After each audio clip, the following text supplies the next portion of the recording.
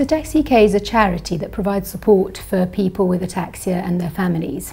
We have a helpline, information leaflets, and importantly we provide an opportunity for people with this group of rare conditions to actually meet, because in many cases it's quite isolating and people might not have met anybody else with the condition before, might feel like they're the only person in the world. So it's really important to bring people together. We were also very engaged in setting up the Specialist Ataxia Clinics, and that is an example of where we really sort of drew in the patients and the clinicians and consulted them in what would be the best thing to how we set up these specialist clinics. So we engaged with them to sort of set up a number of criteria for these clinics to comply by.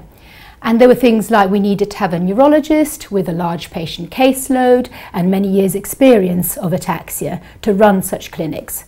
And patients particularly wanted follow-up appointments, so not just being left and discharged, but being seen on an annual basis and seeing the same neurologist, so that continuity of care, that's very important. The ataxia in particular, they are a very rare group of disorders, are really important to see many of these patients with such a rare disorders, to understand better the complexity of the symptoms and therefore try to understand how to manage. So it's a much more an evidence-based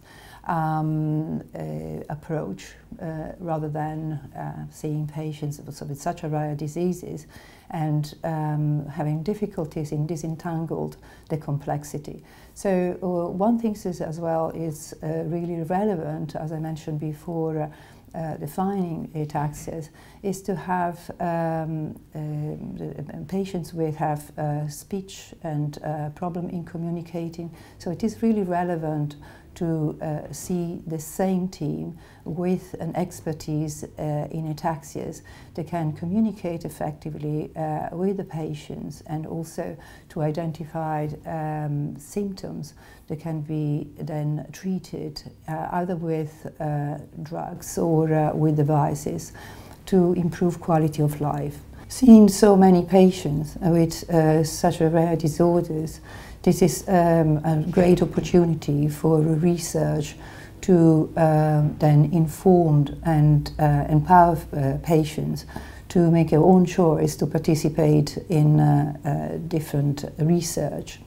We have been extremely successful at the Ataxia centers to, for example, recruit in record time, according to the pharma who sponsored the trials. And here with me is Nigel Kilvington, who has been as well involved in the design of the protocol. So patients are not only in the Ataxia Centre have an opportunity to be recruited in this research project, but also indeed to have a voice in the design of the protocol.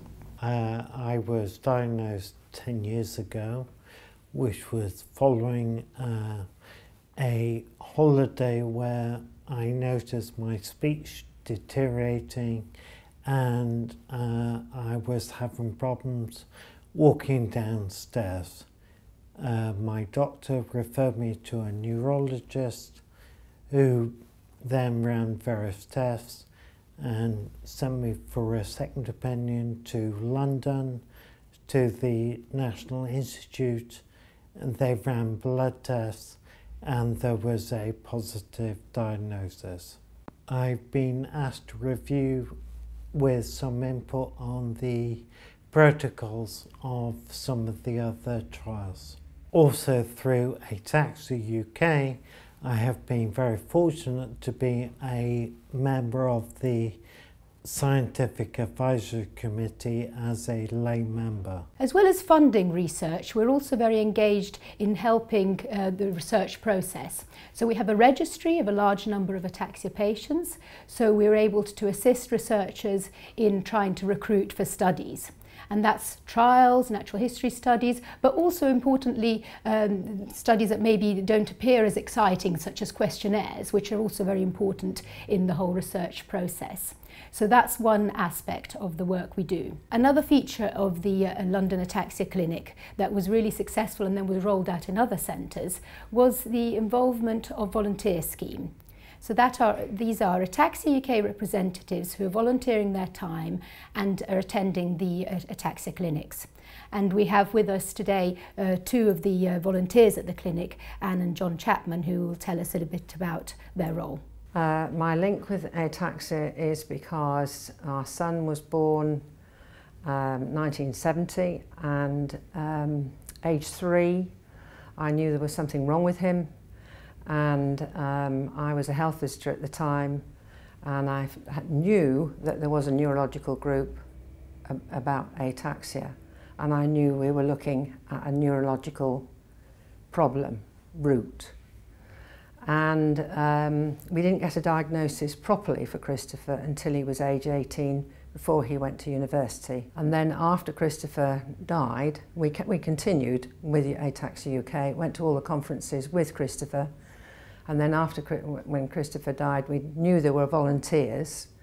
And as a parent, you actually amass a huge amount of information.